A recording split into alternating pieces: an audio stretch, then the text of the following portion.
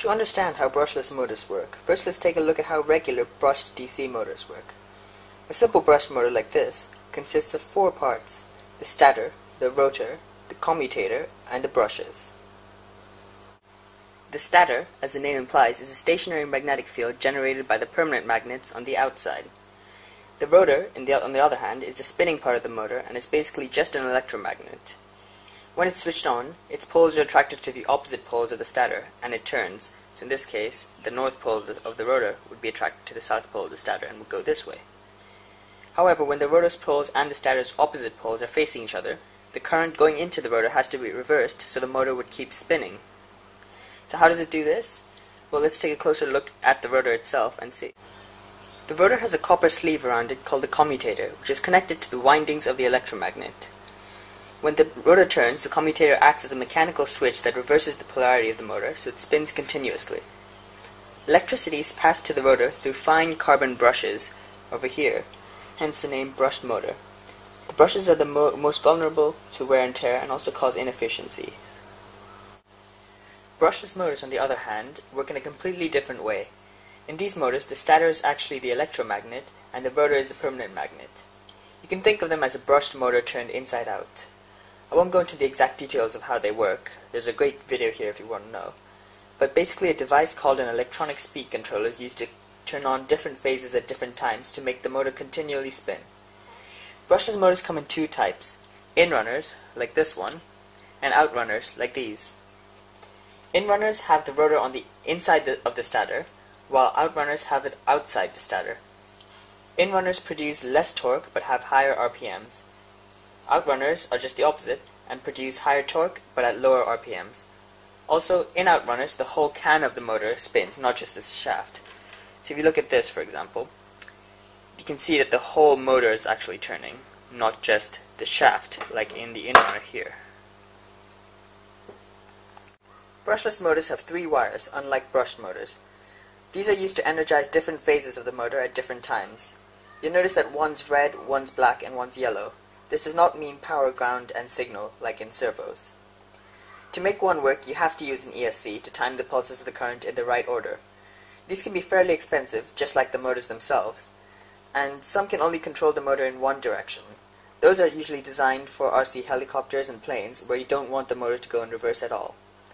I guess it would be possible to design one yourself, but that would be a lot of work, so I'm saving that for a later project. It doesn't matter which way you wire the three wires coming out of the motor, but if you swap any two, the motor will turn the other way when given the same signal. Of course, this is nothing that can be compensated for in code. These motors also have a rating known as the kV rating. It's a misleading name. kV makes you think of kilovolts. However, the K stands for constant.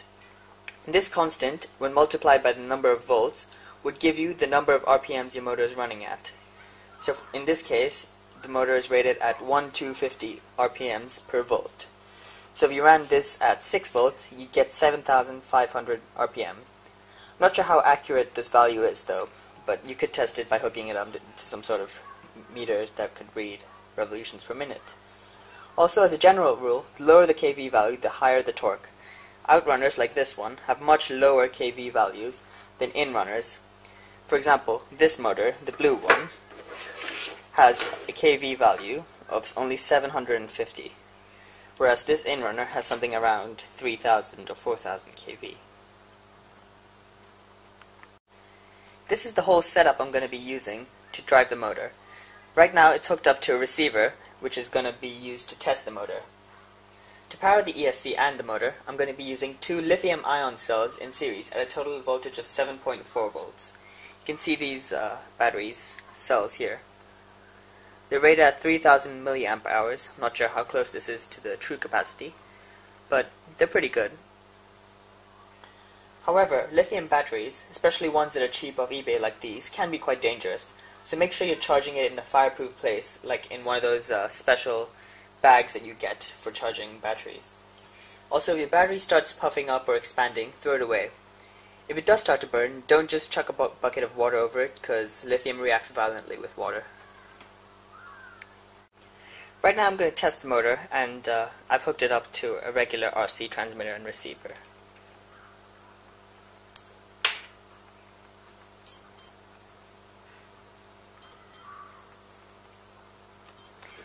So it's not receiving any signal now, so let's turn on the transmitter. That means it's ready to go, and let's try it out. It seems to be working fine in forwards. You might be able to see this, but might not be able to see this, but this motor has insane amounts of torque. Like when I put it at full speed and make the motor brake, it almost jumps out of my hand, like that.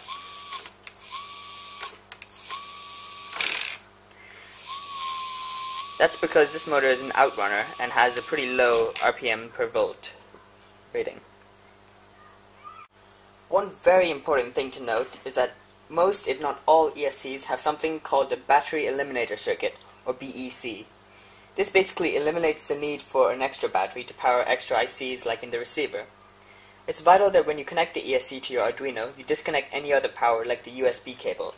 Otherwise your day is going to be ruined because you're going to connect two power sources together and blow something up. So you can always check this by using a multimeter. Let's do that right now. Ignore the obnoxious beeping that's going to happen. That's just the ESC saying that it can't find any signal.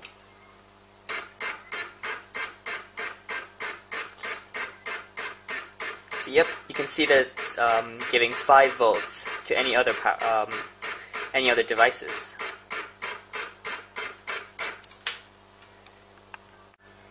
To hook up your ESC to your Arduino, you just plug it in like a standard servo. The white or yellow cable wire is always the signal, red is power, and black or sometimes brown or green is ground. Don't get confused though, with your regular motors you also have 3 wires, yellow, black, and red. However, those don't go straight into your Arduino, those go into the ESC's 3 wires. It's a bit confusing, but it's a stupid system, but you know, you just have to try and learn your way around it. I've written some very basic code to try and get the Arduino to make the motor spin in one direction. As you can see, I've replaced the receiver with the Arduino board right here. One thing though is that most ESCs require you to give it a neutral or 1.5 millisecond pulse when starting up. This is usually to prevent you from switching on the motor, switching on the transmitter already giving a signal to make it go full speed. So let's try that out and just see if it works.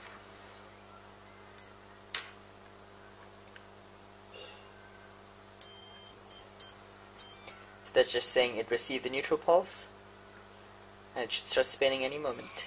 There we go. I've actually made it go backwards at full speed, which is slightly slower than forwards, just because the ESC programs it to do that. And yeah. But let's write something more interesting using an LCD display to display the speed and direction of the motor. Turn this off, and let's get coding. Okay, so I've written a small program to run the motor through a full range of motions. I'm not going to go into the code, I've posted it in the description, and it's pretty well commented so you can figure out what's happening.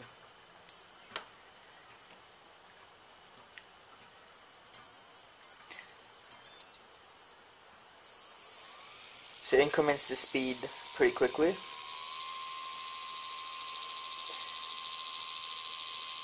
And when it brakes, it's pretty strong actually. There. And then it just goes backwards.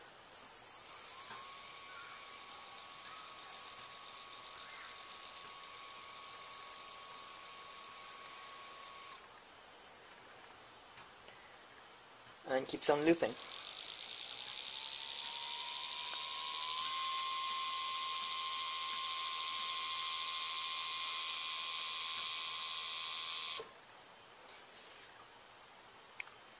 So there you have it. That's how to control a brushless DC motor with an Arduino.